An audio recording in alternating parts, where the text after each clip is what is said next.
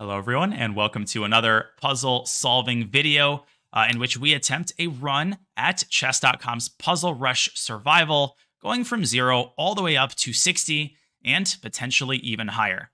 Now, most of you have probably heard of Puzzle Rush Survival. It's an excellent tool for tactical improvement, whether you are a beginner or a master or even a grandmaster. Now, in Puzzle Rush Survival, you get a series of exercises of ascending difficulty.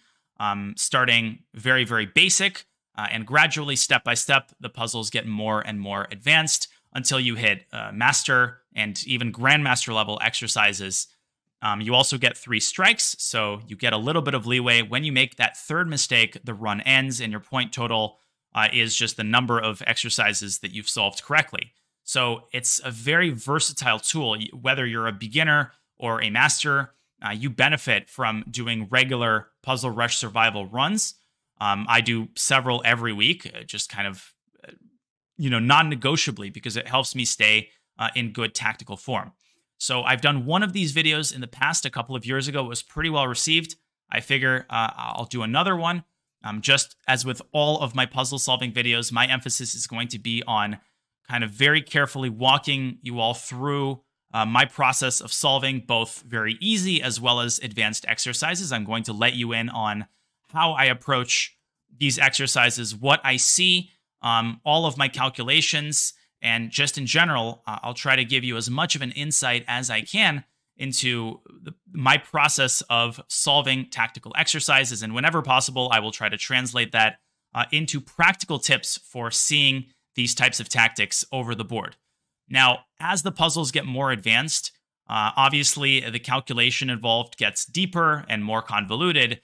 So my recommendation, particularly if you're a newer player, is to have a physical board handy so that you can set up the positions when they get more advanced and follow along, because I will mostly try to rely on arrows in order to give more advanced players a chance to practice their visualization. Now, when we get to the really advanced puzzles, if I deem fit, I will set some of them up on chess-base, and in that case, I will move the pieces around. So if the solution gets too convoluted, then I will move the pieces around. But once again, have a chessboard handy. Hopefully you have a chessboard. If not, you should definitely get one. And buckle in. I hope that you'll be able to extract some value from this video, whether you're a total beginner or a master. Okay, let's jump in. Let's get started. Now, this is a pretty raw video. I'm not going to edit out my mistakes. If I get 3 strikes before number 60, so be it. I'm also recording in the morning for the first time in my life. It's actually 11 a.m. rather than 11 p.m., which is my preferred recording time.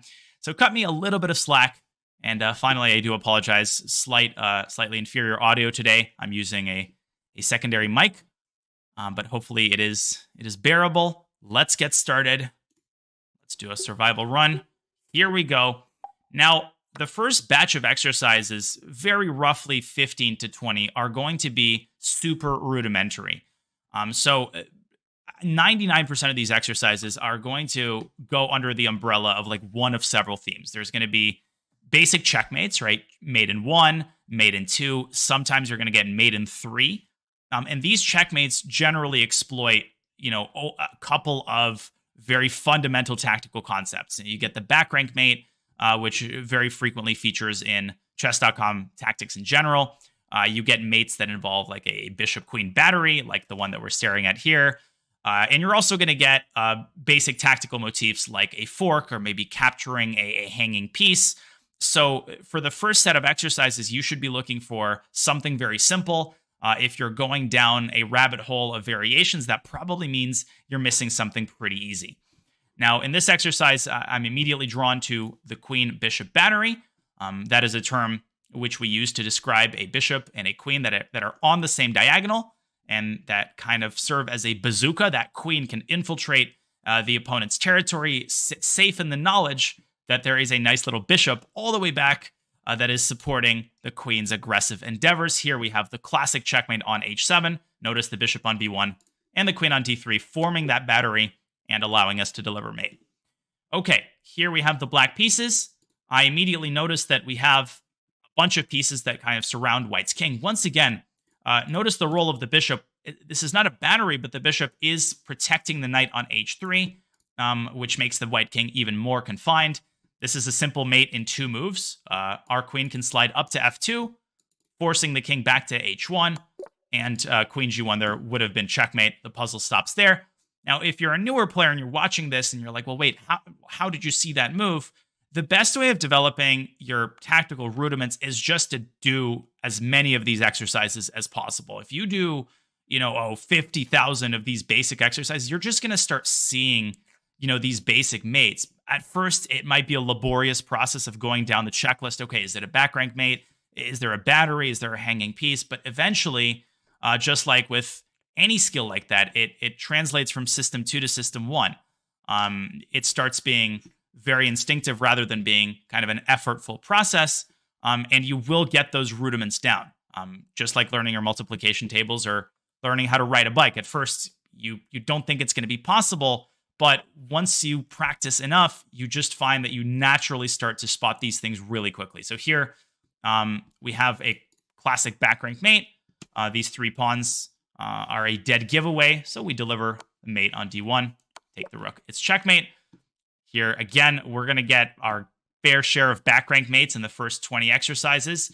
We're down a million pieces. It doesn't matter. All I care about is, again, these 3 pawns. Check on a1, take on c1. Okay, puzzle number 5. All right, so once again, we have a battery. Queen-bishop battery is not the only type of battery. Doubled rooks, a rook and a queen on the same file, all of that goes under that umbrella. And one thing that you have to learn how to do very smoothly is count attackers and defenders, right? So we have the rook on d8, the queen on d7. White has just positioned a rook on d1. It's only defended by the king. That's really bad news for white. We can just take that rook. It's checkmate. Okay, next position, again, is a checkmate in 1 move. I'm noticing this pawn on g7. It's being attacked by the queen and by the rook, and it's only protected by the king, which means that queen takes g7 is mate. Okay, here we have another mate in 1. Bishop on b6, queen on f6. What are they both staring at? Well, they're both staring at the f2 pawn. What do we capture it with? Well, we obviously capture it with a queen. That limits the king's escape squares and results in checkmate. This is another rudimentary pattern. Now, it's important not to be waylaid and fooled by the potential fork on e5. We have bigger fish to fry. This is actually a very important mating construction. When you have this knight on g4 and the queen on h3, now remember, when I say these things, I'm also implying that the same goes for white, right? So if white, for instance, has a queen on a6 and a knight on b5, chess is a symmetrical game in that way. There are a lot of checkmates that stem from this collaboration between the queen and the knight, and the simplest one is the check on h2, followed by the mate on f2. You see this constantly. Okay. Next puzzle, another mate in 1. We have the bishop, we have the queen. Yet again, they're both looking at the g7 pawn. It's undefended. We capture it. 10th puzzle. Now, this is a slightly different mating motif. I see the rook on g8, which is cutting off the white king. Anytime you have the king on the side of the board like that and it's surrounded by heavy pieces, you should be thinking ladder mate. And that's where one rook or queen holds a file and the other rook or queen delivers the checkmate. Here, the ladder mate is delivered by rook h5 and then rook takes h4. Again, the bishop kind of in a defensive role in this first set of exercises. Okay, 10 down, 50 to go. This is yet another checkmate in 1 move. Now, for these basic puzzles, I'm not even really counting the material. I'm not going through the full process of observation making that you're going to see me do when the puzzles get more advanced, because I kind of already know that this is either going to be checkmate in 1 or 2 moves, or there's going to be some very basic tactics. So I'm almost kind of cheating. I'm taking a shortcut, but yet again, knight f7, that's mate because the white rook is controlling the e7 square. Queen to e6, another mate in 1 move.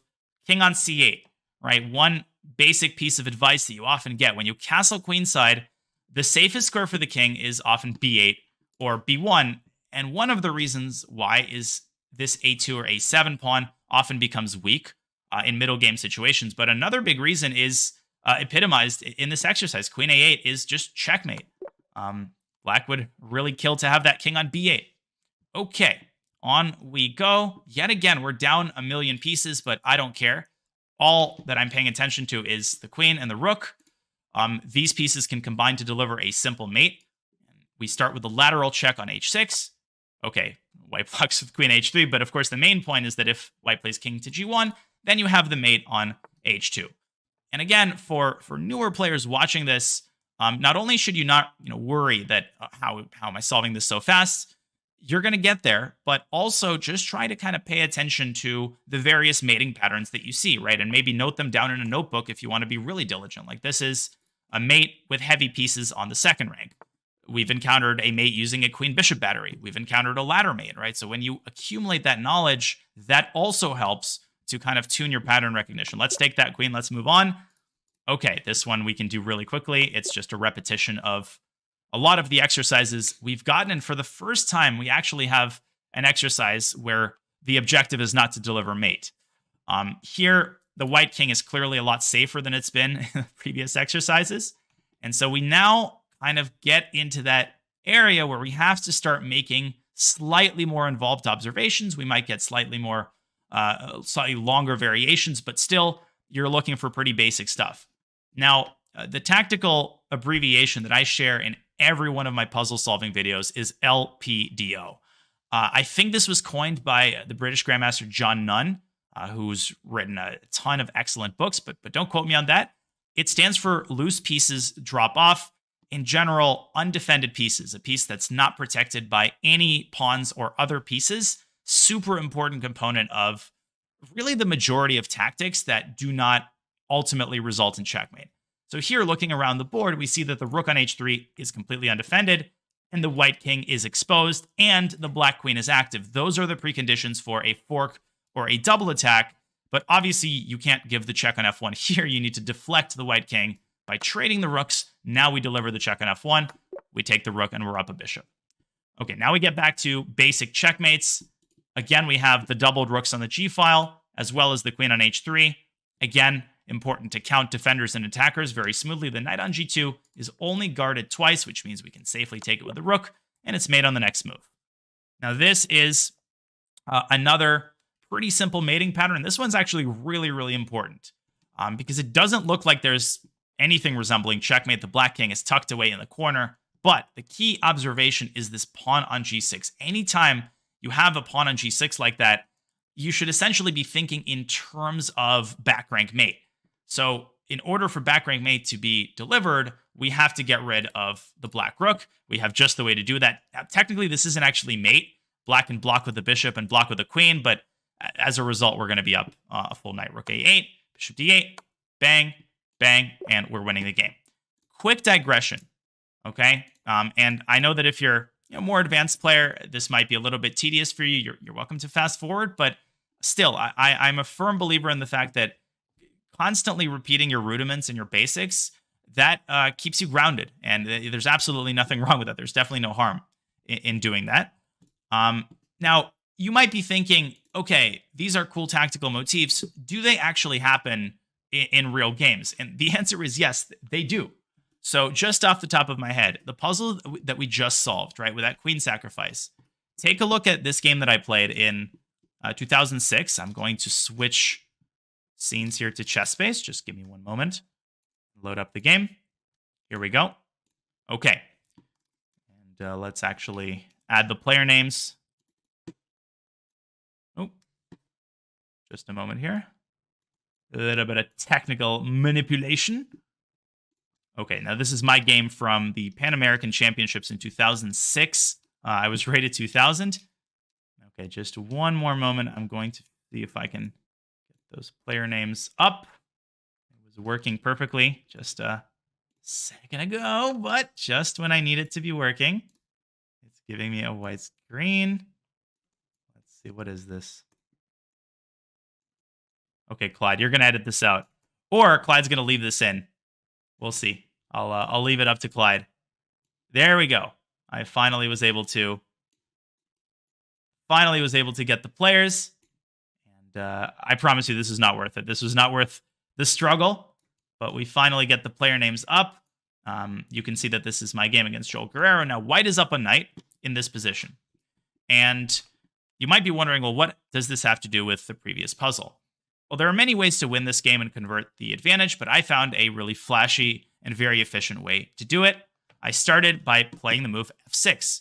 f6 The point being to establish this thorn in black's side. My opponent responded with g5, and now precisely the same motif. You eliminate the rook, and in doing so, you also deflect the black king onto the worst possible square, where it's dominated by this pawn on f6. Rook d8 is going to be checkmate, and so my opponent resigned the game after queen takes f8. Just a quick public service announcement that yes, these tactics are actually very common, and you do improve in a very specific way by solving them and repeating them again and again. Let's go back to our survival here. In the next position, we have kind of a confusing situation. Now, immediately I'm noticing that the white queen is hanging, but I'm also seeing that the rook on c2 is attacked twice and only defended once. So all we need to do is get this queen out with tempo, and everything will be copacetic. There's just the way to do that. Check, trade, and just pick up the extra rook.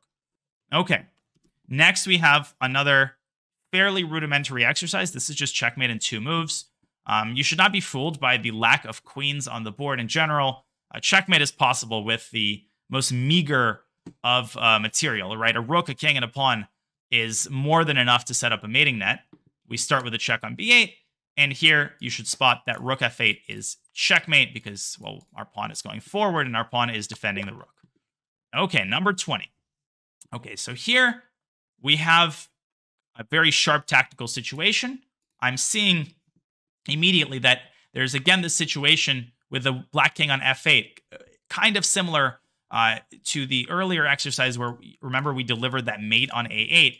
So I'm immediately seeing that there is this very tempting check on h8 that forces the black king to move onto e7. But I also see that we have these doubled rooks on the e-file, and in that situation, we could capture the knight with a discovered check against the black king.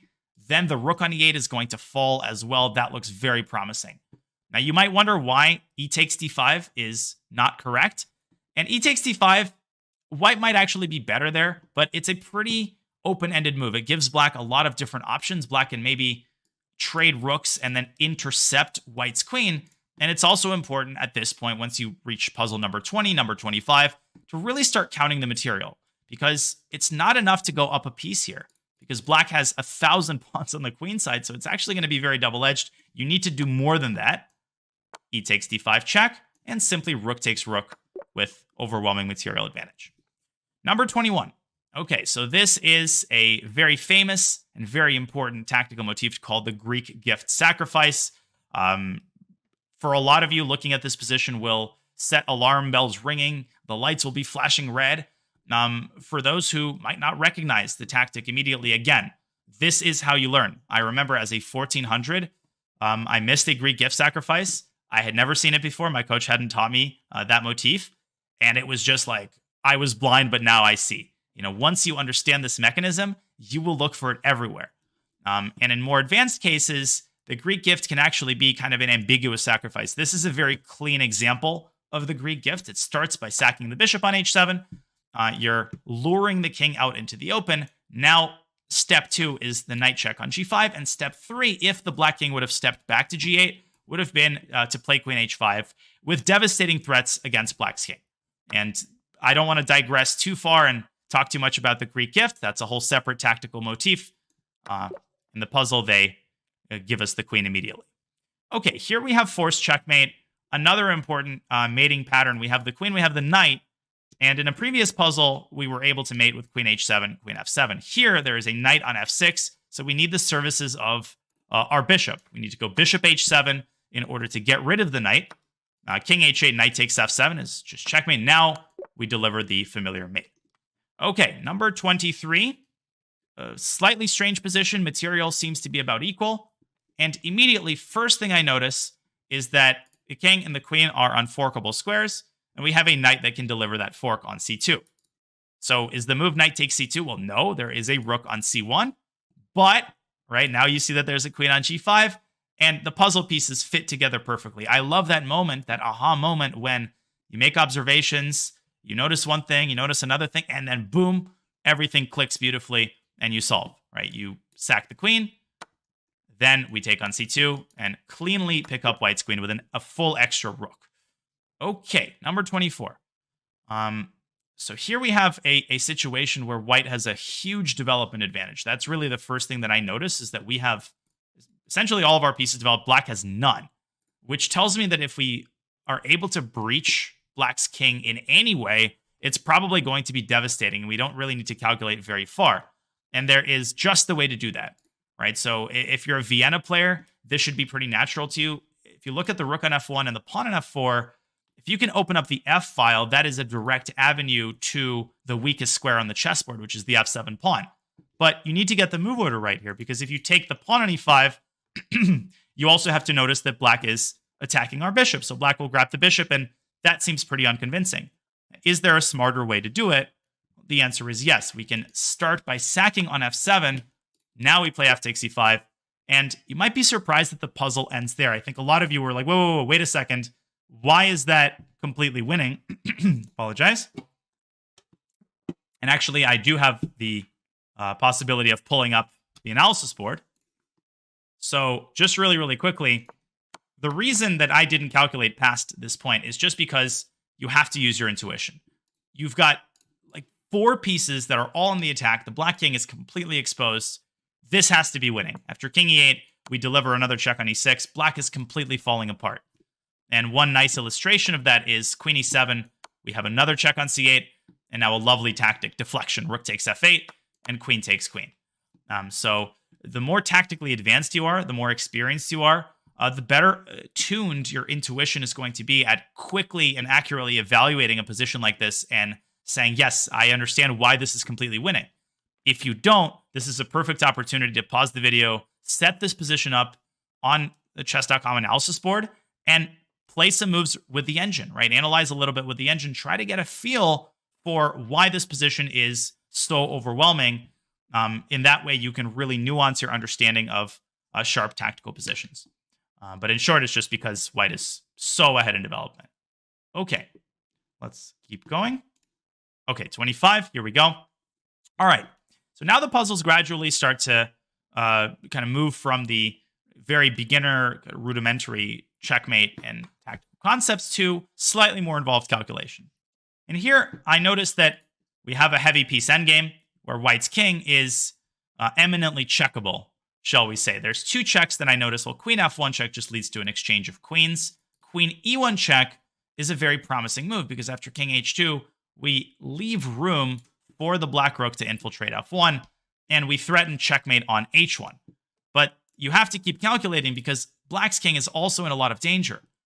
But if you look carefully after rook f1, you should notice that no matter which check white gives, rook g8, even queen g8, which looks kind of scary, the black king can just run up to h6.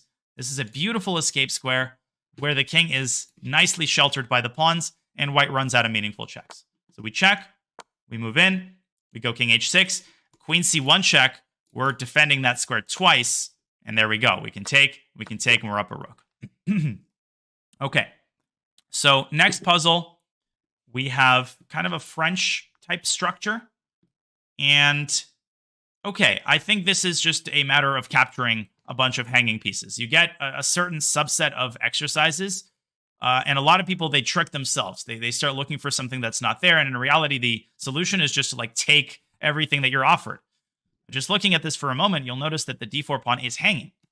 It's attacked twice, it's defended once, and by capturing it, we're forcing the bishop back, and then the b2 pawn falls, and then the knight on a3 is also going to fall because it can't drop back to b1, because the rook on a1 is going to be trapped. Some of you might be tempted by the move c4, but that's just an empty threat. The bishop drops back, there's no clear follow-up because the knight is, at that point, protected by the b pawn. More advanced players, you should kind of have this instinct of playing bishop takes d4. Because oftentimes, after queen takes d4, there's going to be a discovered check that wins black's queen. But here you have to understand that that knight on d7 is blocking off a potential check on this diagonal. That is why this works. Queen takes b2. Okay, knight b5, and you can just capture the knight. Cool. Okay, so here we have an exercise in which first thing I see is that the queens are facing each other. So taking the knight is out of the question. First thing that we should consider is, again, checks, captures, and threats.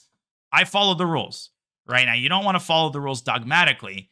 You want to start by assessing the position, kind of guiding you're thinking in the right direction. But ultimately, the rule of checks, captures, and threats, it exists for a reason because, yeah, most introductory moves do in fact belong to one of those categories. So queen takes queen. What happens? Well, if white takes with the rook, then we can take the knight on c4. And if white takes with the knight, then you should understand that when you have a situation with pieces that are so cramped, oftentimes you can attack kind of the base and the whole position collapses. So the rook is the base. It's guarding the knight on d2. We can slide our bishop up to c2 and white loses at the very least in exchange. Right, so knight takes d2, bishop would have slid up to c2. And if the rook moved away, then we would have just captured the knight. Okay, this is easy. We take and we're up a piece. On we go. Puzzle number 28.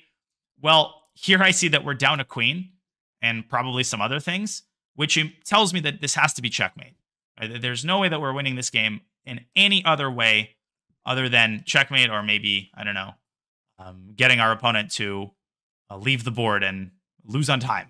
But there is a pretty common checkmating pattern here. This knight on f5 is the first component, and the doubled rooks are the second component. We use the doubled rooks to crash through down the h-file, rook h5, rook h5, and we use the knight on f5 as not only a restrictive piece, but also a supporting piece, because rook h6 is only checkmate thanks to the knight on f5, and also the knight on f3, which is guarding the g5 square. So checkmates that involve like a rook and two knights are not that uncommon, particularly on the king side, particularly when you have a knight, or as Ben Feingold would say, a knife on f5.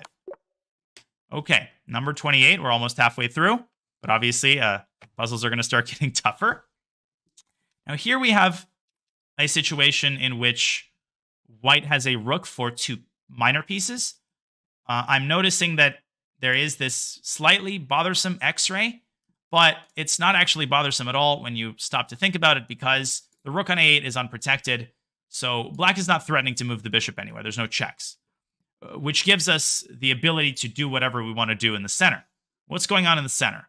Well, there's a pin against the bishop. The bishop on d4 is a type 2 undefended piece, which is terminology I've introduced before. Type 1 undefended piece is a piece that's not protected by anything. Type 2 undefended piece is a piece that's only protected by one other piece. And the point of this characterization is that you should essentially categorize type 2 undefended pieces in the same way that you think of type 1 undefended pieces. A piece that's defended by just one other piece is like a tooth, that's like held by one very loose tendon. And so the bishop on d4 is what I'm focused on. Can we attack that bishop? Well, not really, right? We can't play queen e4. Queen e3 is a cool move, but it just leads to a trade of queens and the bishop can evacuate. But we can also intercept, right? I'm looking at the pawn on c4. I'm seeing the bishop on f3. That bishop can slide up to d5, creating a double attack. All this is a double attack because we're hitting the bishop and we're hitting the pawn on f7. Black tries to defend against both threats. Now, this is a smart move because if we just blindly take the knight, black will take back with the pawn, and we're at a dead end. So instead, you have to start by taking the bishop, and you should notice that if knight takes d4 happens, we take on f7. Again, the queen-bishop battery plays a crucial role. King h8 and queen g8 is going to be mate. Cool beans. All right. So once again, looking at this for just a couple of seconds, my brain is just screaming, it's got to be some checkmate. Now, especially in light of the fact that this bishop on d5, it restricts the king's escape square. So when you have situations in which you're trying to deliver mate, particularly in the center of the board, you should always pay attention to the potential evacuation routes that the enemy king has and whether they are covered by some of your pieces. Here, it's an ideal arrangement because black's pieces are blocking the king's backward escape routes, whereas our bishop on d5 is blocking the king from escaping via c6, which means that we can safely look for mating patterns, kind of broadly speaking, on the king side, the e file through to the h file. And such a mating pattern exists. We deliver the check on f5, and then queen f7 would have been mate on the next move. Okay, so here, another important pattern, another basic pattern. The bishop on c4 is pinning the pawn on f7. This is a very common blunder at all levels. Even GMs blunder this type of motif constantly, maybe not in such a rudimentary form, But nonetheless, right, the pawn on f7 is immobile. Imagine that it didn't exist, that there was a zebra on f7, that there was, I don't know, LeBron James is sitting on f7. LeBron James isn't known for his ability to defend the g6 pawn. So here the correct move is queen takes g6 with mate to follow. Queen f7 is mate. Okay, this is another forced mate. I think you're starting to get the hang of it. We're on puzzle number 32. We're still in the general realm of fairly basic checkmates. This is a mate in 3. We start with queen f7, and now we use the knight. We jump into e6, and then we deliver that back rank mate on e8. Check and checkmate. All right, this is... Okay, what's happening here? Well, I'm immediately noticing the queen and the knight, the best tandem in all of chess. It's like the Hikaru Levy of chess pieces. It's an amazing team. And the first thing that you should consider is this check on h7. Now, the king is able to evacuate. King f8, queen h8, king e7, queen takes g7, king to d6. And once you get into these more advanced puzzles, you should remember that oftentimes the goal in the process is to hunt the king until it reaches a certain point, and not necessarily to then checkmate the king, but to use the vulnerability of the king and cash in your chips and win material. This is a perfect example of that. At the end of the line, hopefully you're able to spot that there's a fork on f7, knight f7. We pick up black's queen, and just a quick glance at the initial material, we are actually down a minor piece. So at best, black is going to have 2 minor pieces for the queen, as well as a terrible king. Let's go for it. Check, check. Check, and the key move, the fork on f7, take the queen, win the game. Okay, let's move forward. Now we have a position, a crazy position. Black is down a piece. Okay, so we're down a minor piece, but I'm noticing that the white king on g1, of course, is dreadfully weak because white's entire queen side is frozen. So there's this check on d1 that we should start with, because maybe we can find a forced mate. Rook d1 check. King f2. Now, it would be very nice to play queen d2 check, but we can't do that. The knight's guarding that square. Do we have any other checks there? Well, we can take the rook on f3, but let's pause for a second. We have a better move. Rook d1, king f2. Look at the whole board. Queen to h4, diagonal check. That's forced mate, because king e2, queen e1 is mate. And if white blocks with a pawn, this is a very common scenario. Pawn moves forward and kind of opens up the possibility for a lateral checkmate. All right, so this is just a matter, again, of following the rules. There's no magic to solving these types of mating exercises. You just have to go through the motions, consider all of the possible checks. And my big advice is, again, not to go down too deep into the rabbit hole, at least until you hit, puzzle 50.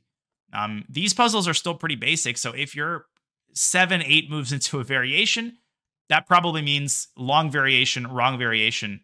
That cliche applies.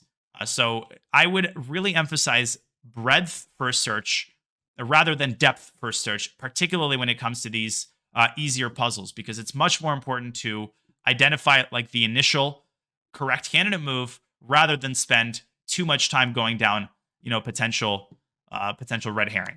Queen h4 is mate. Okay, so here we have yet another basic mating pattern. We've got the queen and the rook on f7. This is another battery.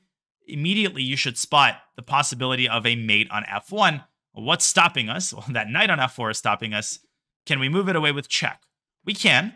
We can play knight e2 check and knight h3 check. Comparison, very important. Knight e2 allows queen takes e2, and the white queen guards that f1 square. So we check on h3. Now, when you have these situations, when you're moving a piece away with check, right, or you're moving a piece away with tempo, you have to make sure that when your opponent captures that piece, that they don't simultaneously guard the mating square, or that they don't capture that piece with checkmate or with check, or that they don't capture that piece and simultaneously create a escape square for the king, for instance. And none of that applies here. Queen f1 is mate. Awesome. Okay, so we are actually in check here. And these puzzles are usually very tough, the ones where you have to decide between several different escapes. Now, we have to decide between king g4 and king h4. Those are the only 2 legal moves. And presumably white is playing for a win. And the reason I say that white is playing for a win, even though we are a full rook down, is because I'm very familiar with this type of situation where the enemy king is kind of sandwiched on the side of the board. Furthermore, we have this monster passer on e6, which can advance up to e7, and that will set up even more mating patterns, such as the possibility of queen f8 check. So the goal here should be to eliminate checks. We should put the king on the safest possible square. Well, which is the safest square? Well, clearly, it's h4, because king to g4 allows black to deliver a check on e2, and it seems like in that situation, black has at least a draw. So king h4, queen e2. Now let's be very, very careful, because black is threatening mate on h5. Okay. Black is threatening mate on h5. If we play g4, then we get mated on h2. So these types of situations are very, very tricky. We have to find some sort of defense here. Now it's taking me a second to spot it. Also, I should point out that in many of these, not many of these, but you'll get a couple of exercises where you actually have to draw the game. The objective is not to win. And I actually really like that, because this mimics actual real game scenarios where you never know. Are you winning? Are you drawn? Sometimes you have to adjust your expectations. I think this is an example of just such a position where I thought that white was playing for one initially, but now I notice that black has too many mate threats, and we have to force the draw. And we can force the draw by delivering a perpetual check. Queen g5, queen e7, and we've got nothing better than to return to g5. Again, because black is threatening this mate on h5 and potentially the mate on h2 as well. We make the draw. Okay, so another clear example of hunting down the king. I can tell you that even without calculating a single move, because I see that white is up a rook and a minor piece. That's an overwhelming material advantage. So we have to try to use our remaining pieces to hunt down the white king. Let's start looking for checks. Well, there's knight to e4 check. There's also queen to d5 check, and that seems very promising. Queen d5 check. If king to e1, we've got the mate on d1. Again, I'm drawing your attention here to the role of the bishop as an auxiliary piece, protecting the knight on f2. If, after queen d5, white moves forward to c3, we have our choice of checkmates. Knight to d1 or knight e4 are both mate. Let's go for it. Yeah, knight d4 is the most resilient move, but it doesn't actually change anything. We just play queen takes d4, and queen d1 is still checkmate. Okay, so another puzzle in which we are in check. And most of the time, when you're in check, particularly if both kings are weak, this is process of elimination. The best way to solve these types of exercises is process of elimination. Oftentimes, all of the moves except one are going to step into some form of like nefarious check or some mating pattern. This is easy because stepping onto the e-file is madness, right? You're allowing, not Magnus. Magnus definitely wouldn't do that. It's madness for many reasons, but one of which is that why are we walking the king on a suicide mission, allowing the check on e8? So clearly we have to go king to d1. And now we have another decision to make. Can we take this rook? Well, why not? King takes c1. Black has a bunch of checks, but all of them are meaningless. If black pushes the pawn, we just go back to d1. If black plays queen to c5, right, and this might scare some of you because the black queen seems to be coming into c2, but remember, you can use your pieces to block checks. King c1, queen c5, we can play queen c4. And if king takes c1, rook c8, we can even go king to b1. So here, actually, king to b2 gets mated. King to b2 gets mated in a very similar way to the previous exercise. Queen c2, king a3, and queen c1 is mate. Notice the role that is played by the pawn on a5, guarding the b4 square. So queen c4 is an only move. Boom. We're almost at 40. Making good progress.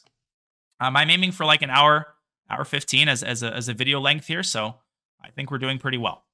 This is a version of Anastasia's mate. Now, the classic Anastasia's mate is where you have that knight on e7 and a rook or a queen delivering mate on the h-file. You can look it up if you're not familiar with it. This is a version where the bishop is the piece that holds down the escape square. So if you're familiar with the pattern, then this sequence should come very easily. If you're not, it might be confusing because you probably notice the fact that you have the prospect of a discovered check. You have the bishop on b3. The knight can move away and deliver a discovered check. So some people might think, oh, well, let's go knight takes c7 check, and let's help ourselves to a rook. Well, that's wrong on several fronts. First of all, our queen is hanging. Second of all, if we don't deliver a double check, black is going to snap the bishop off the board. And it's very important when you have a discovered check situation to assess whether your opponent is attacking the tail of the discovery, right? The tail of the discovery, the piece that's actually giving the check, not the piece that's moving away. If that piece is under attack, it means that the best way to exploit the discovery is to deliver a double check. That's the only way to ensure that the king has to move. Okay, enough talking. The mating pattern here is knight e7. And now we need to open up the H file. We do that by sacking the knight and delivering the mate on H3. Boom. All right, number 40. Well, obviously we have this fork on E5, but once we hit puzzle number 40, we have officially made our way into semi-advanced, intermediate to advanced puzzle territory, which means you're not really going to get, with some very rare exceptions, a puzzle where you're just like taking a free piece. You have to force yourself to keep calculating. There's generally going to be more than meets the eye. And this is a perfect example. Knight e5 check. White's going to move up to c7. And after knight takes f3, white's going to go d6 check. And actually, if you've watched my recent pawn versus knight endgame video, that should help you have a good roadmap in this position. After d6 check, we have to slide our king away. For example, king f7. And white plays d7.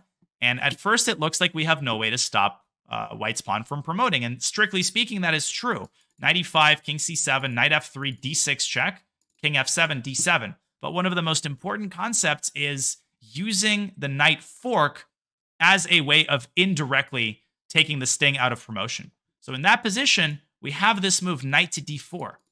Knight to d4, and after white promotes, we have the fork on e6. So if you've had a hard time visualizing that, this is where you can start making moves on the board if you're having a hard time following along. But we can go for the line. Knight e5, knight f3. So the key here is, number one, not to stop calculating after knight takes f3. And number two, to understand that even if promotion is inevitable, you can still use this very nifty tactic, knight to d4. White actually could have made a knight there. Just a quick note, if you spotted this, major kudos to you. White can make a knight and probably should make a knight, but it's not going to change anything because the knight is dominated and we have this massive passer on f4. This passed pawn is completely unstoppable.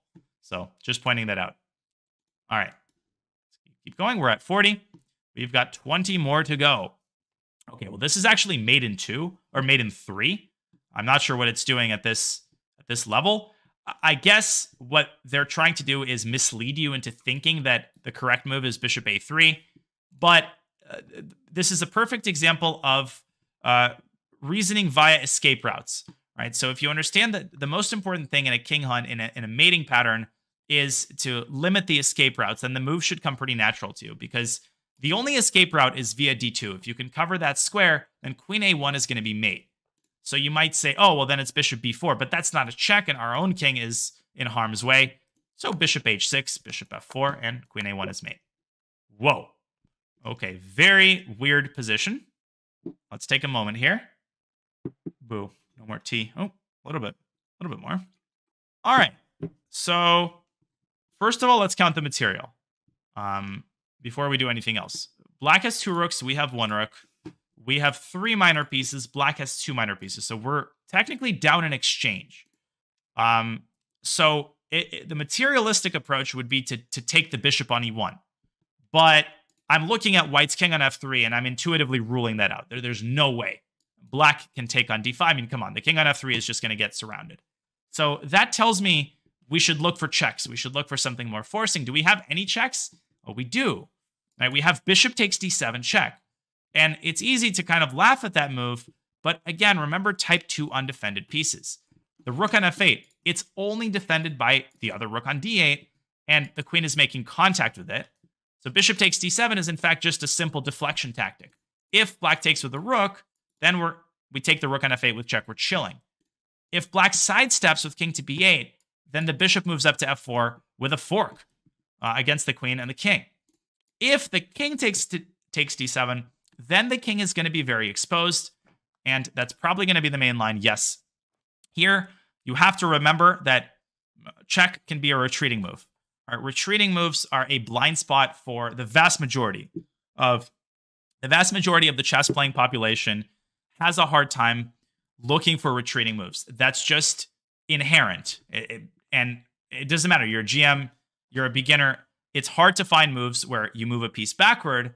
But remember that when you're looking for a mating pattern or you're looking for a way to continue the attack, you should constantly remind yourself, did I look for retreating moves? Did I look for retreating checks? Perfect example, queen to g4. Super powerful move. King e7 would run into queen e6 mate. And as soon as the king gets to this diagonal, we already know that bishop f4 picks up the queen. We recapture with the queen so that it's a check, and we win the game.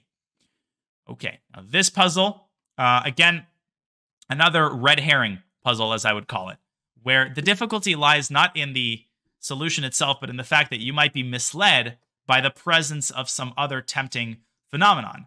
In this case, the pawn on a6 has nothing to do with this puzzle at all, and they're trying to lead you to believe that it does. Right? They're trying to lead you to believe that a7 is the right move, but pay attention to black's king for a second. What are its escape routes? Only two, right? e3 and g3, because the fifth rank is covered. We have the perfect piece to cover that. We step into opposition, and just really quickly, why does the puzzle end here? Because we're threatening two checkmates. We're threatening g3, and we're threatening rook f5. Black has no way to stop both of them. We win. On we go. Okay, an endgame. An endgame in which the knights are fighting, in which the pawns are fighting against the knight. Very on theme. Now, my question is, why can't we just push g4? What's the catch here? Well, let's try to calculate g4. If the knight moves to h4, then we just push h2 and we promote the pawn. If g4, knight h2, again, looks like we just go g3, we promote. My guess is that after g4, white is relying on the move king to e4, but we can start by playing it.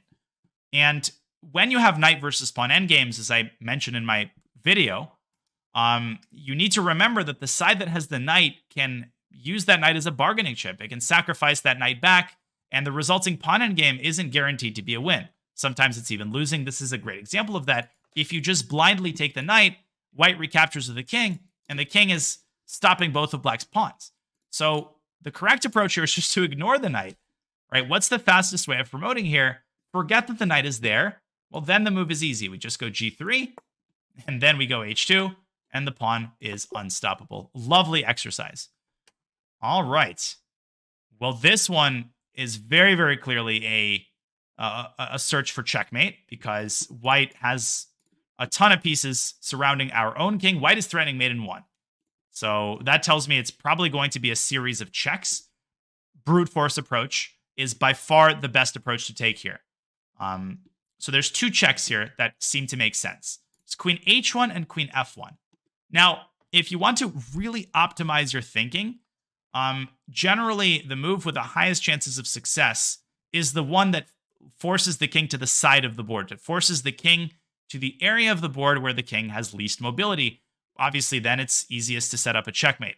Now, that's absolutely not a dogma. That's not always true. But if you're playing a bullet game and you only have time to calculate one variation, you want to take queen h1 check, because it forces the king to the side. King h3. Then we play queen f1 check, forcing the knight to drop back.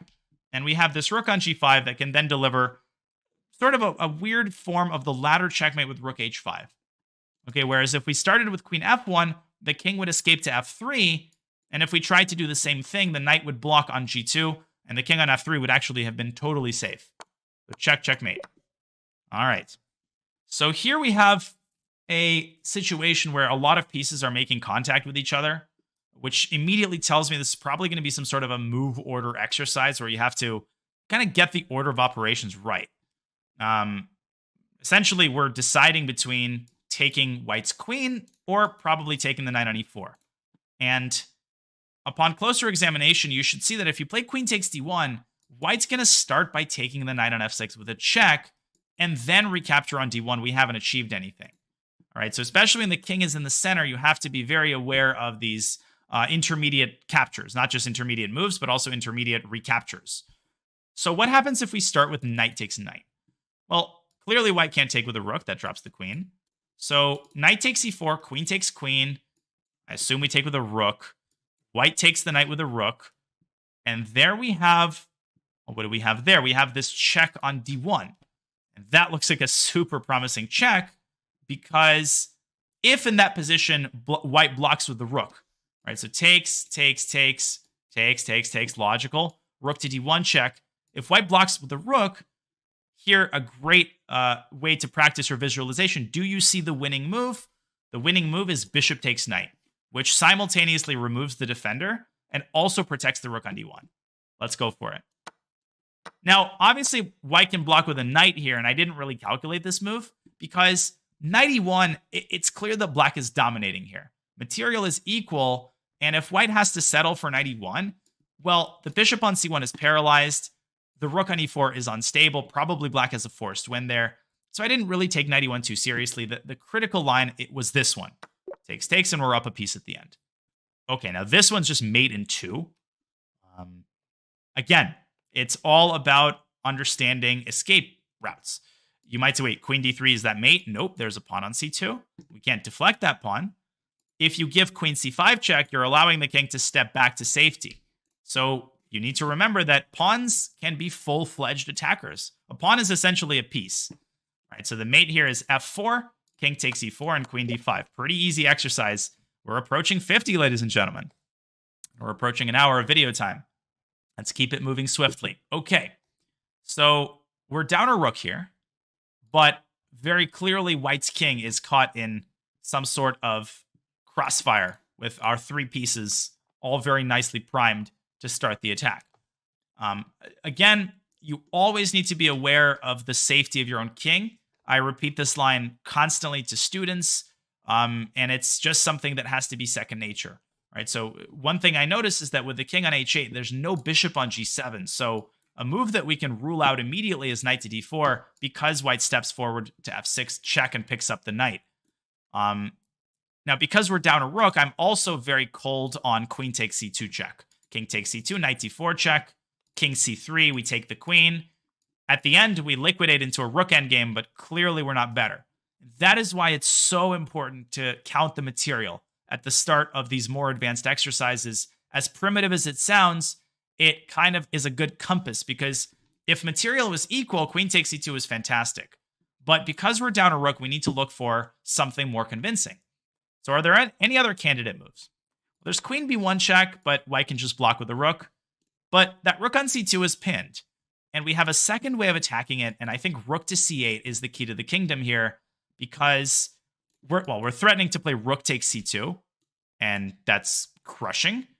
And if white defends with the queen, then, okay, white plays knight c7, we obviously take. Just really quickly, if white had defended with the queen, then we would have played rook takes rook, queen takes rook, and knight e3 with a fork. So this was all about just patiently sorting through the candidate moves and not forgetting to check for the safety of your own king.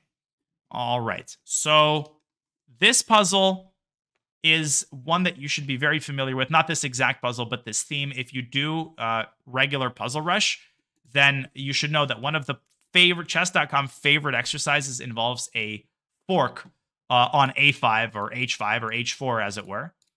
Very commonly missed by players, again, of all levels. I want to say that, let me see if I can find this game really quickly. There was a famous game a long time ago, early 20th century, Akiba Rubinstein, one of the top players of the 20th century, one of the first sort of truly positional grandmasters. He blundered a tactic like this. Yes, he did. Let me see if I can pull up that game. Maybe yeah, I think I found it. No, it's funny. Oh, it's his opponent. I'm sorry. It's his opponent who blundered it. So my memory wasn't entirely wrong. I'm getting a little bit old. Go back to the chess-based scene. Just a moment here. There it is. Okay, now this is not, in fact, my game anymore. Let's change that to Mr. Rubinstein, 1922, and his opponent in this position. Right, just to show you that, yeah, even top players, they are very much capable of blundering stuff like this. Black goes d6. Normal conventional move. And immediately you notice the bishop, you notice the king, boom, shakalaka. Black actually goes knight c6, but d5 is a very common situation. Now the knight is lost and black resigned shortly thereafter. So very important to keep track of this tactic. Oh, wrong scene. There we go. So here, the important thing is just not to disturb the mechanism, which means knight to d7 gives white an emergency option to take on d7. So we go king f8, we check, we take, and we win the piece. All right. This one seems like another very easy exercise. Okay, the rook has just captured something on f7. So I'm noticing two things. I'm noticing, first of all, that we have two different ways to recapture, but I'm also seeing that there's the x-ray, the standoff between the rooks. The rook on d8 is a type 2 undefended piece, which means if we deflect the queen, then we should ultimately be able to pick up that rook. That immediately gives you the right move. We don't even really have to think about bishop f7. The correct move is queen f7, bishop f7, rook takes d8 with an extra exchange. And so we've done 50 puzzles, folks. But unlike the last video, we are going to try to go for 10 more. These are, of course, the 10 toughest ones. So for the more advanced players watching, maybe you fast forwarded to this point. But hopefully you've been enjoying the video thus far. Hopefully I'm not going too fast, but now it's time to slow down a little bit and try to go flawlessly all the way up to 60. Okay, so we're down a piece here, right? We're down a bishop, but there's a king on g5, and kings on g5 like this can potentially be checkmated. So let's consider some candidate moves. Let's say that we give a check on e5. That's the first thing that comes to mind, queen e5 check. Again, because I'm aware of the escape routes. I don't want to do queen g3 because it allows the king to go back. Queen e5 check. Black has a couple of options. There's king h6, and king h6 is a problem, isn't it? Right? Because queen e5, king h6, queen f4, queen g5. Now, maybe we have perpetual check there. I haven't yet determined if we're playing for a draw or a win. We need to look at more candidate moves to determine that. So let's continue looking at checks. Well, we can use our pawns. We can play f4 check, but then, okay, at the very least, black can play king h6 again. And f4 is an illogical move because it blocks off the access that the white queen otherwise would have to these squares. What about the other side, h4 check? Now, wait a second. Now, this is a little bit more promising, ladies and gentlemen, because if black plays king h6, then we can step back with the queen and deliver the check on f4. Black has to go forward to h5. And in that position, oh, it's a beautiful mate. It's a beautiful mate. See if you can spot it. h4, king h6, queen f4, king h5. We advance our pawn to g4. Now you might say, well, that's mate. It's not, because by pushing your pawn, you're interfering with the lateral connection. I made this point before in a slightly different way. Black can play king takes h4. So let's do this again. Check, back, check, forward, check, takes. That pawn goes up to g5, once again opening up the connection between the queen and the king. And once the king steps back to h5, the queen slides over to g4 with a beautiful checkmating pattern. Remember that pinned pieces protect, PPP. That's a good abbreviation to remember for newer players. Now, in that final position, you might notice that the black bishop is actually pinning the f-pawn, but that doesn't mean king takes g4 is a legal move. You cannot put the king on pre. That is a golden rule. But we're not done calculating. After h4, we need to consider the other options. Now, there's king f5, but then we have g4 check. Black plays queen takes g4, and f takes g4 is illegal. But there I see that we have the alignment of the queen and the king, so we can slide our queen up to d7 and pick up black's queen, winning the queen. So after h4, king takes h4 is essentially a version of the other line. It actually accelerates the defeat. Queen f4 check, king h5, g4, g5, and then queen g4. I think we can go for it. Yeah, so this is the main line. Now we drop the queen back to f4. We push the pawn up to g4. And the crux of this exercise, other than just kind of brute force considering candidate moves, is to understand this mating pattern. If the king steps up to h4, that pawn advances all the way up to g5, and then the queen slides into g4. Why is this necessary? Because it essentially immobilizes black's queen, and also that pawn on g5 covers the h6 square. So that's the logic. Okay, queen g4, and we win. All right. So 52. We are down a rook, a full rook. Okay. That's not good. Which tells me that we have to go for the jugular here. That there's no alternative. So in a lot of these cases, you can make the first move without calculating the rest of the line. Again, you don't need to be a dogmatic about force. Now, I must calculate the whole line. My philosophy is always, pretend that you're in a real game. Do what you would do in a real game. Practice real game habits. And in a real game, if you had this position, well, white's got only one logical move. We have to try rook takes g7. Here again, king h5 is forced. And the real exercise probably is to figure out the correct move here, because black has covered the h7 square, so we don't have a checkmate. And we need to find some way to coordinate our pieces in order to create unstoppable threats against black's king. So the obvious move here is king takes h6. This is Sparta. Let's involve the king. But king takes h6 exposes the king to some very nasty checks. Queen f4 check. If we play g5, then we allow queen h4 check, and then queen e4 check. That looks like a dead end. Now, it's very important not to get fixated on one particular type of pattern. Right? When you get to these more advanced exercises, what they often get you on is they get you to really fixate, and they get you to say, well, if we're going to mate black's king, it has to be with a move rook h7. That's not necessarily true, right? And the moment you divorce yourself from that idea, you should spot the correct move, I think, which is rook back to g6, which creates a million threats. Queen g7 mate, rook takes h6, and most importantly, it keeps the king completely safe.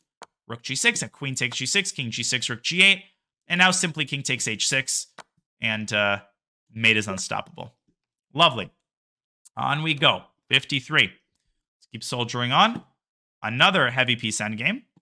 And first question, why can't we take on f2? Can we take on f2? So, okay, now rook takes f2 exposes the back rank, but if black plays queen c1, we can cover with the rook. If black plays rook b1, we could just go king h2. I don't see the problem with that. Okay. So what's the catch? What is black's idea after rook takes f2? Well, I noticed that the rook on e6 is an LPDO, is an undefended piece. So rook f2, black can actually just recapture on f2. And if we play king takes f2, black picks up the rook with queen f5, leading to an unconvincing queen endgame. So let's pause for a second. Rook takes f2, rook takes f2. Do we have any intermediate moves that maybe bring the rook onto a defended square? Oh, we have queen c8 check and rook e8 check, but both of those moves have the same problem. Actually, exactly the same problem that queen c1 check has. The rook can just return, right? So rook f2, rook e8. Black's rook can block on f8, and we're at a dead end. But move order is an incredibly powerful device. We don't have to start with rook takes f2, okay? We can start by trying to secure the rook on e6, and only then we can try to capture this rook on f2. But how do we do that? Well, there's two ways to do that. We can give the check on c8 first, and then play rook takes f2, or we could play rook e8 check and rook takes f2. Let's try to compare. Clearly, one of these falls into some sort of a pitfall. So my intuition is to play rook e8 check, because I want the white queen to have potential access to some of these defensive squares. But that doesn't tell us anything. We have to be concrete. Let's start with queen c8 check. Queen c8 check, king h7, rook takes f2, and let's try to refute that move. Okay, I think I understand what's wrong with it. What's wrong with it is black can deliver the check on c1 there, right? We block with rook f1, and this is precisely what I was saying. Notice that the queen on c8 is actually a terrible piece, and the king on h7 is completely safe. So black can just play queen c2, I think. So once again, queen c8, king h7, rook f2, check, rook back, queen c2. And I don't see a way for white to defend the g2 pawn. So that is the reason why I think we have to go rook e8, rook f2, same variation, but there at the end of the line, queen c2, we could drop back to g3. Right? So notice that I used my intuition to kind of postulate what I think is the right move, and then I kind of translated that into concrete calculation. It's not enough just to have a gut feeling, especially in these advanced puzzles. You need to actually calculate. Okay, so this is a weird one. We're down a queen. What does this tell us? Well, this tells us that we basically have to go for either mate, or there must be some forced sequence here that wins the material back. The move, again, is forced. The first move, the second move is forced. Bishop f4 makes no sense. Yeah, we're threatening checkmate, but white can stop that in a million different ways. Queen c2, queen c3 check. We have to give the check first. But here, let's pause, right? Because another way that they often get you is they make you think that a move is forced, but it's not necessarily forced. I'm also attracted to bishop to d4. That threatens a very important mating pattern with bishop g1, bishop f2, and bishop g3. No, it doesn't work. Bishop d4, white can just push the g-pawn, and the king has ample space we have to take. Okay. Now, once again, it seems to me that the move is forced. Bishop takes g3 doesn't make sense. King g2 and the king escapes. So the only kind of intuitively sensible move is to play h takes g3 and maybe try to promote that pawn. Do we have anything else? Well, we have rook d2 check, but again, white can play king to h1. And, okay, we could play h takes g3 there. So I guess it's a showdown between rook d2 check and h takes g3. Rook d2 check, white can also play king to g1. And I don't like where we're heading there. Because after bishop e3 check, king f1, h takes g3, always be aware of the safety of your own king. This is a mantra. King on g7. In the back of your mind, you have to remember white has this nasty check on c3, which could come in handy, and it comes in handy at the end of that line. So check, king, bishop, king, takes. White has queen c3 check, and black's position collapses. So by process of elimination, we know it's hg. We know it's rook d2. There's no other moves. And we're almost there.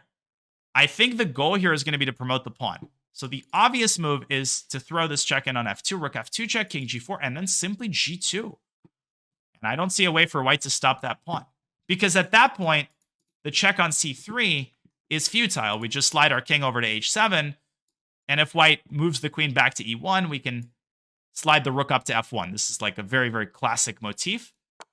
Unless we're walking into some trap here, I don't see, yeah, simply process of elimination, boom, boom, boom, puzzle is solved. 55, we're 5 puzzles away. What's happening here? Okay, now this is a double rook endgame, and the first question is, can we try to win black's rook directly? Well, the way to do that would be rook e8 check, forcing king to g7, and then rook 1 to e7 check, but black goes king f6. Very important motif where the king attaches itself to one of the rooks. So if you capture your opposing, the enemy rook, the king captures yours. And at the end of the line, there's no skewer. So after rook e8, king to g7, let's pause for a second. Now that's a very vulnerable situation for black. Do we have any other moves? Well, what I'm really asking is, do we have any other checks? And we do. What if we throw our pawn down the board? Rook e8, king g7, f6. Now, if king takes f6, we just take the rook and win. But if black plays rook takes f6, the point is that we're simply taking the square away from black's king. Then we deliver the check on e7 with the other rook. And now black is busted because the king is unable to attach itself to the rook on e7. And that's it. I think that's the solution. Rook e8 check, f6 check, and rook e7 check, and rook takes h8, and we're winning. Now, let me pause for a second here because I can kind of sense people saying, but wait a second. Again, I don't want to fall into the trap of suggesting that, oh, all of this is easy. How did I spot f6? What guided me toward considering f6? Why didn't I instead return to the initial position and start looking for a different candidate move here? Well, the simple reason is because there's only one check in this position, right? So if there's only one check and there's only one forcing move, well, it makes sense to investigate that forcing move quite deeply. The other very important rule is to try to come back to the last moment at which you had a choice. So let's say that you're calculating a forced line, long line, short line, calculating a forced line. Okay. It doesn't work. What do you do next? Do you go back to the beginning and consider other candidate moves? Well, sometimes, right? And as I said, in the first 20, 30 puzzles, that's probably a sign you're going down the wrong path, barking up the wrong tree. But if you've got a more advanced puzzle, you want to go step by step and make sure that you're not missing any alternatives on move 2, on move 3. And that's exactly what I did, right? This position, it's easy to take rook e7 for granted, assume it's the only move. The moment you pause and force yourself to look for alternatives, well, at that point, f6, I think is a pretty natural move, right? Throw the pawn up, especially if you understand the significance of the f6 square and the necessity of black having control of that square with his king. So anyways, back to puzzle number 56. Okay. We're obviously attacking here. We've got these 3 massive pieces. Can we set up some sort of a mating pattern? So the obvious move here is queen g3 check. White steps back to h1. And if I'm playing like a monkey, then I'm going knight to f4 in that position. But that's one option. But that's not really forcing, so let's set that aside and let's look at other candidate moves. If we start with knight f4, we do threaten queen takes h3 mate. But after knight f4, white has queen e3. That's really annoying. And the white queen can slide up to g3 and disrupt our entire mechanism. Not good. Do we have any other candidate moves here? Well, I don't really see any because rook takes g2, just rook takes g2, queen sack. No, that doesn't work. That's a dead end. Knight f6 maybe. Trying to set up knight takes g4. I also am kind of pessimistic. Knight f6, even a move like queen to d1, just guarding the g-pawn. So let's come back to queen g3 check, king to h1. Now, some of you might be like, wait a second, don't we have this beautiful mate queen h3 and knight g3? No, because the rook on g1 will be guarding that square. So let's come back to queen g3, king h1, knight f4. What is our actual threat when we play the move knight f4? Well, our actual threat, I think we have several threats, but I think the big one is actually to play knight takes g2. The point being that then we're threatening queen takes h3 mate. So the question is, does white have a defense to the threat of knight takes g2? White can give the queen up for the rook, but then we've got queen and knight versus two rooks, which is overwhelming. I don't see a move for white. Queen g3, king h1, knight f4. And basically, white's dominated because the rook is paralyzed. It can't move. Knight takes g2, I think, is totally unstoppable. Yeah. So this was just a matter of, see, the solution I spotted intuitively, but I didn't immediately go down that path. I went back to the start. We considered the other forcing moves. Once we ruled them out, we came back to the correct line and approached it a little bit more deeply, and then understood that it was, in fact, the right sequence. Okay. So now we're in really advanced territory. As you can see, the puzzle rating is creeping up to 3,000. We are up a piece in the initial position. Sounds too good to be true. But clearly there are difficulties in converting it because, well, what do I notice? Well, first of all, the bishop on e2 is pinned. And second of all, there's this very nasty pawn on d6, and the white king is very far advanced. So we need to avoid situations where the king moves up to c7 and then white promotes the pawn. So ideally, we would trade the rooks and stop the pawn. So the first move that comes to my mind is actually bishop takes pawn, bishop takes g4, right? I think a lot of you might be tempted by bishop e3 check, but the reason my intuition works the way that it does is because I don't actually want the white king to be sent to c7, if at all possible, to avoid. So let's consider bishop takes pawn. What's nice about this move is that it stops d7. So white plays rook takes f2, bishop g4, rook f2, bishop e3 check, king c7, bishop takes f2. Now white can try d7 in that position, but we're winning. Beautiful. We're winning. So takes, rook takes, bishop e3, king c7, bishop f2, white plays d7. White is threatening to promote to a queen. And this motif is common across all endgames where there's a situation the king is supporting a pawn on the 7th rank, and you have minor pieces at your disposal. You throw one of them at the king, forcing the king back and buying yourself a tempo that you can then use to immobilize and win the pawn. So I'm pretty sure. Oh, and I got it wrong. Oh, man.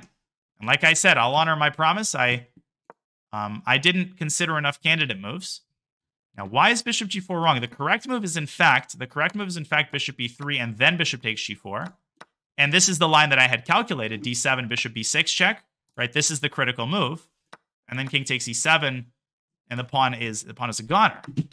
Why on earth can't we start with bishop g4? So according to the engine, the reason is rook f2, bishop e3. Oh, and he has king to c6. Oh my gosh, and bishop d8. And apparently this position is drawn, even though we're up a full piece, and the pawn on d6 isn't even close to promoting. Why is this a draw? Because, well, there's two reasons. The first is that this f-pawn is actually super weak. So we can't go king e8 because we drop both pawns. And we can't really go king e6 because we allow d7. So it's actually a positional draw. Black can't make progress. Black can't make progress. If we try to go after that pawn, amazing. I mean, white somehow is able to use this pawn as a bargaining chip. And here, bishop f6, wow. Threatening to promote. Bishop e5 and two bishops versus one bishop is a draw. So that's incredible. I I crapped on bishop e3 check because I assumed that there was no point in starting with a check and sending the king forward. And the subtlety, this is amazing, is that if here white plays king to c6, right, then we're able to give bishop b5 check. So a lot of these tougher puzzles are not only about spotting, the tactical rudiments, but also then about getting the move order right. And that can be ridiculously convoluted.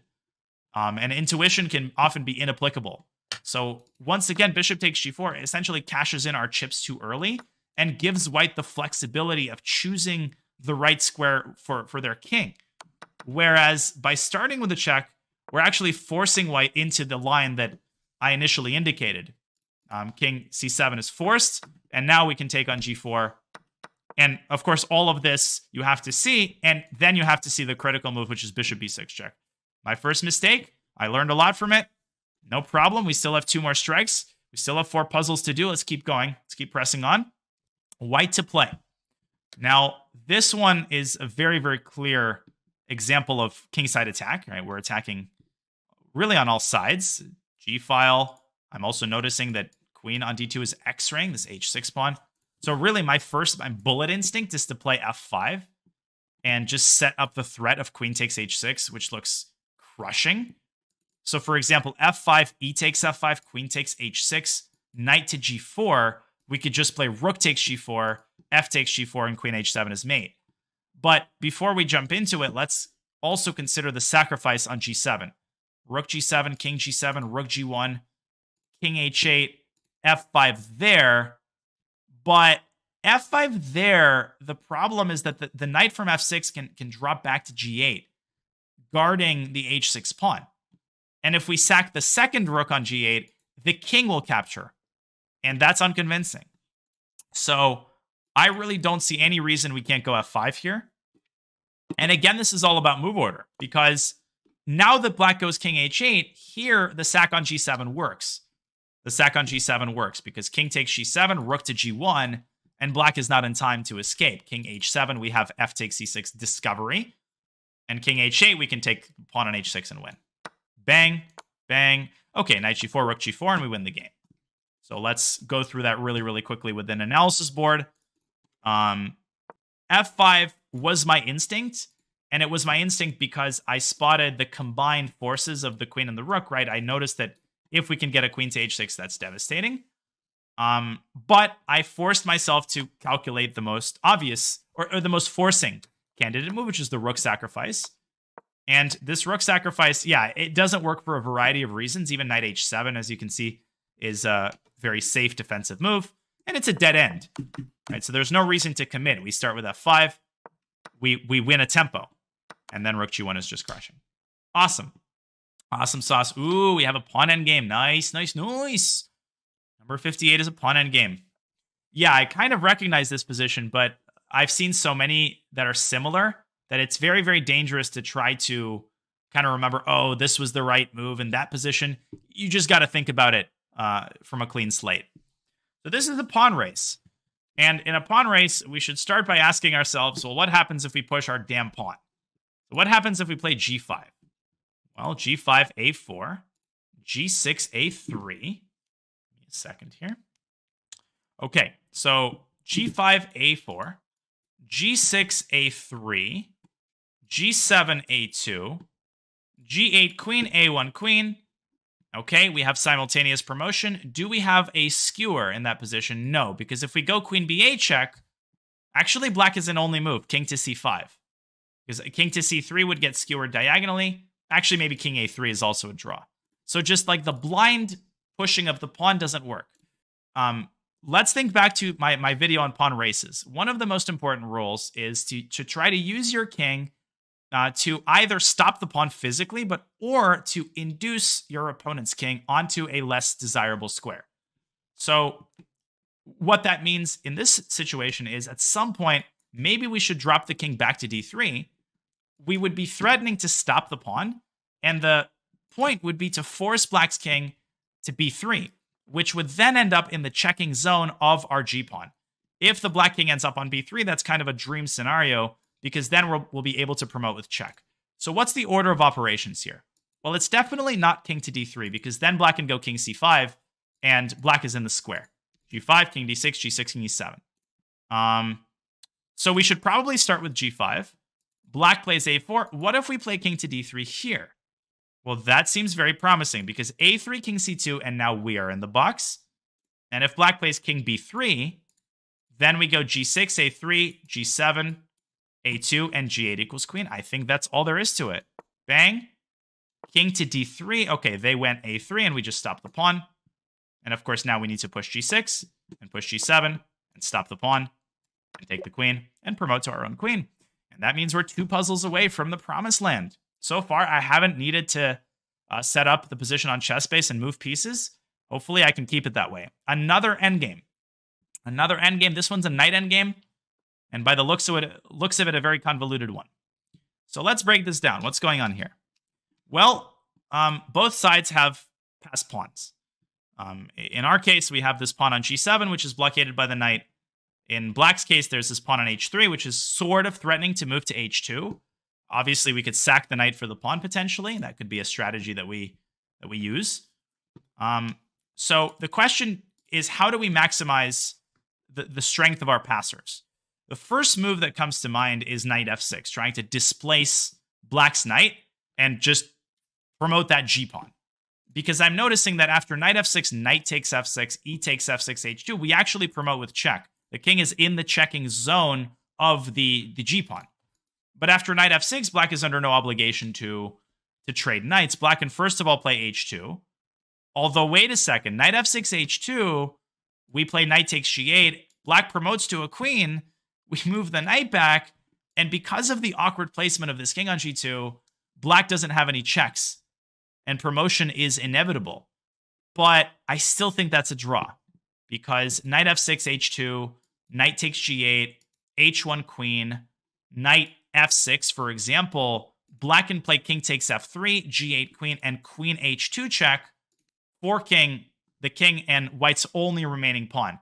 And unfortunately, queen and knight versus queen is, in most cases, a dead draw. And I'll show this on the analysis board afterward. So let's put knight f6 aside for now. Let's consider the other candidate moves. What happens if we push f4? Okay, f4. Well, if black just naively plays h2, then I think we're chilling. We sack on h2, we push f5, and the pawns are clearly unstoppable. But after f4, black is going to try to go king to g3, I'm pretty sure, and dislodge the knight and then play h2.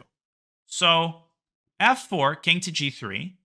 First of all, what happens if we just continue to push? f5, king takes knight, f6, h2, f7, h1 queen, f takes g8 queen, and we have a queen endgame there, which by the looks of it is winning for white because we also have that passer on g7 that still exists. So that's a very promising outline. Do we have any other candidate moves on the first move that we need to address? Well, e6 doesn't make any sense to me because black can just play king takes f3, and these are the 2 pawns which are least effective because they're both blockaded by the knight. The f-pawn has to play a role if we want to ultimately overpower this knight. And I don't see a better use of our time than just to push f4. I mean, knight e3 check just gives up the pawn. We already talked about knight f6.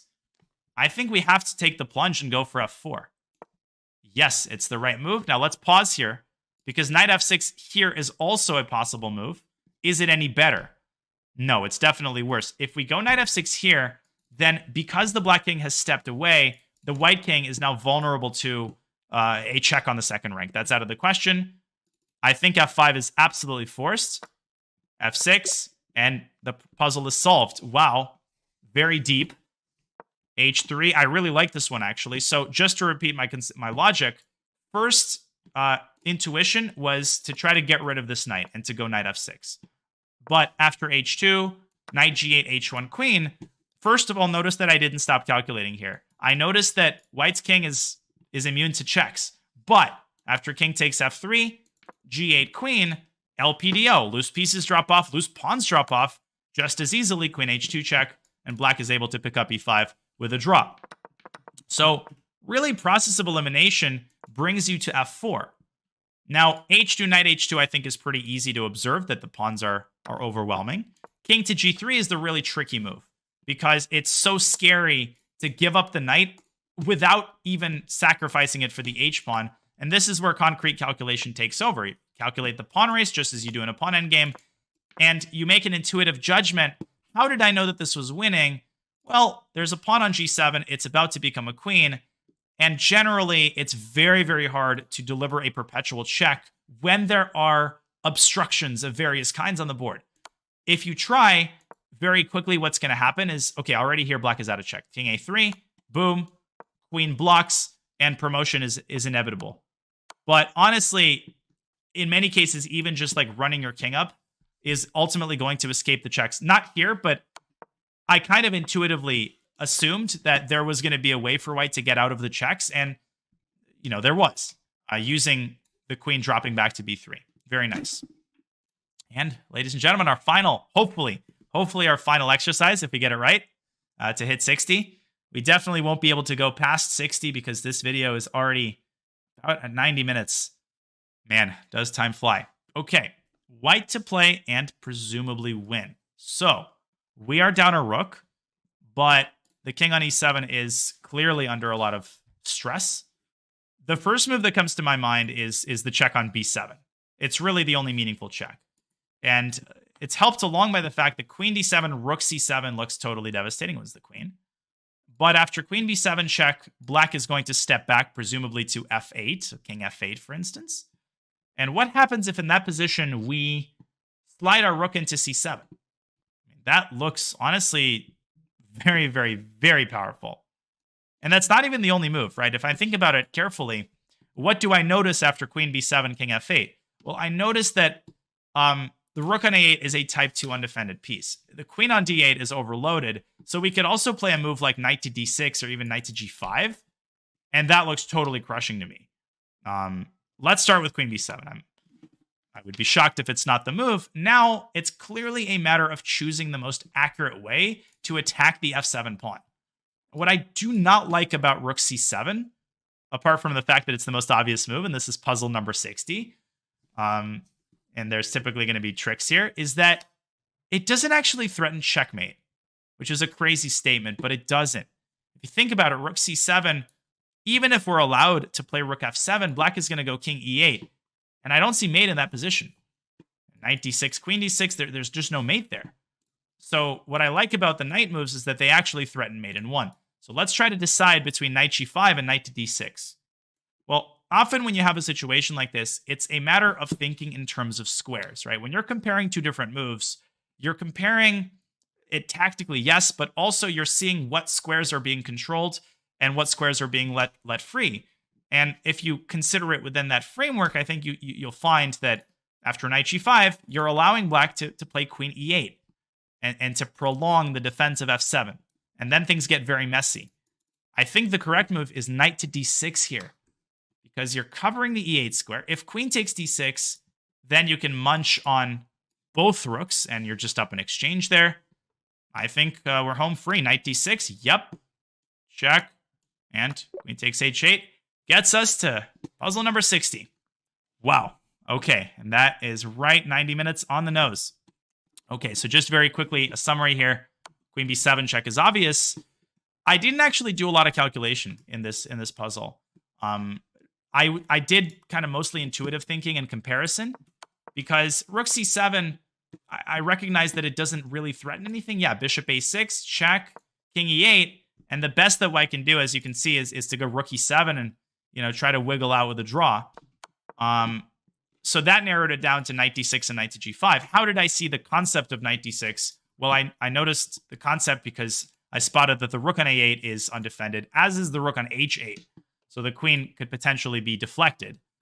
And I noticed that the big difference is that knight g5 allows queen e8. As you can see, this is actually still winning for white. So the actual reason that knight g5 is bad is because of queen takes g5, which honestly I didn't consider at all.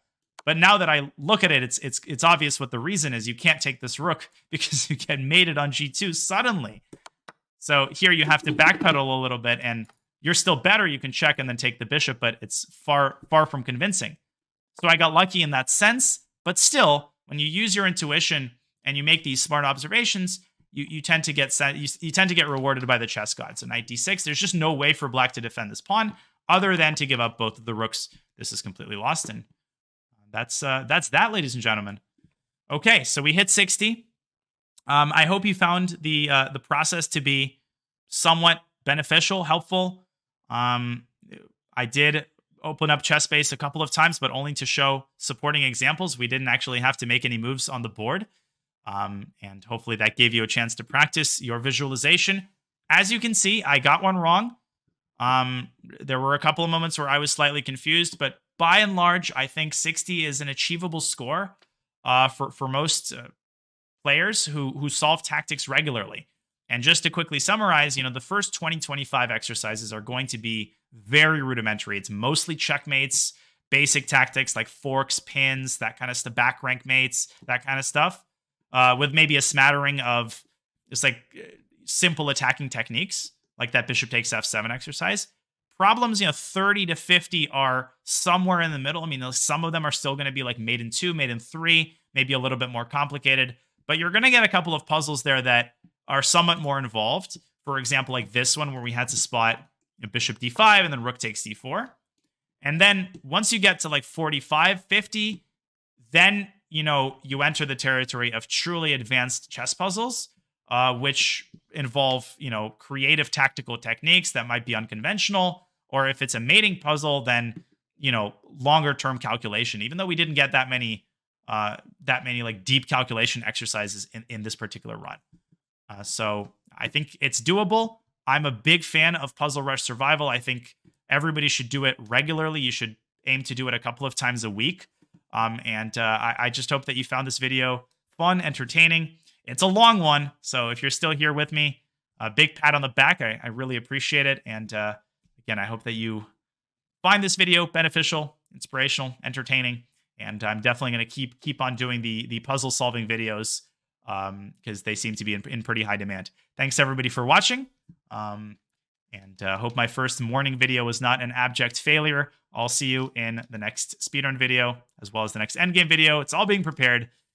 Good luck, and keep on solving. Goodbye.